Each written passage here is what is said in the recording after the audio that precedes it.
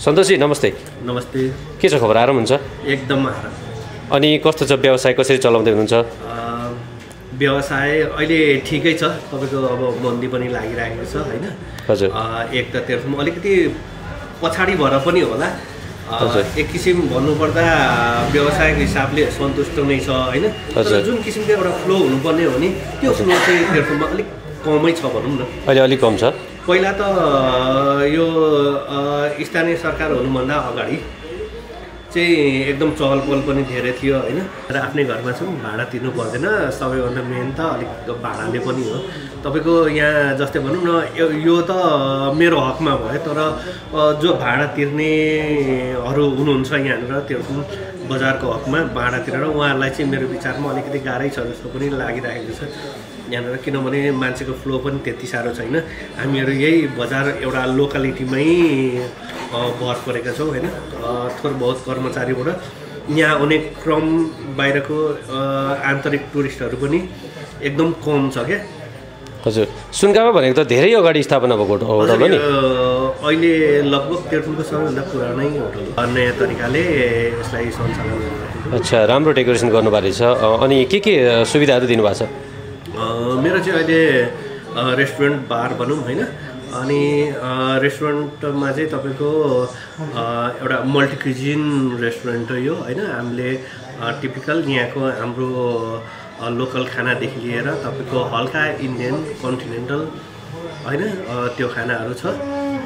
Plus यहाँनिर बारमा हामीले ककटेलहरूदेखि लिएर स्वदेशी विदेशी रक्सीहरू, प्लस यहाँनिर हाम्रो कफी मेसिन छ। हामीले चाहिँ फ्रेस कफीहरू पनि उपलब्ध गराइराखेको छौँ यहाँनिरबाट।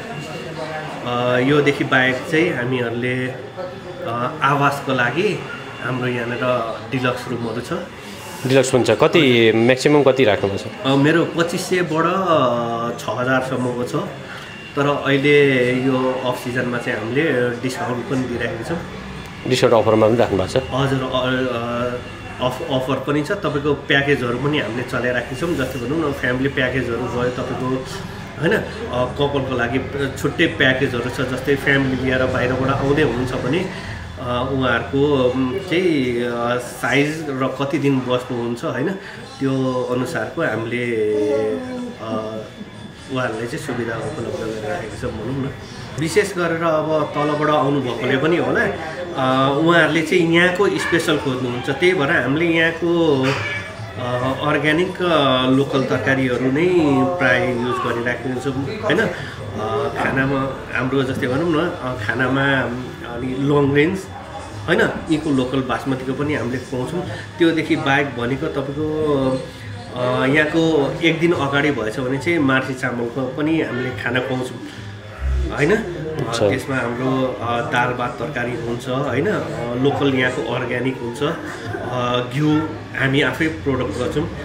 खानामा हामीले घिउ पनि दिन्छौँ, पापड सलाद होइन। यस मिठो यहाँको लोकल हाइजेनिक खाना खुवाउनुहुन्छ? अहिलेसम्म चाहिँ सबैले मन पराउनु भएको छ। हस्, यहाँलाई शुभकामना, राम्रो चलोस् है। Thank you very much. यहाँलाई पनि धेरै धेरै धन्यवाद।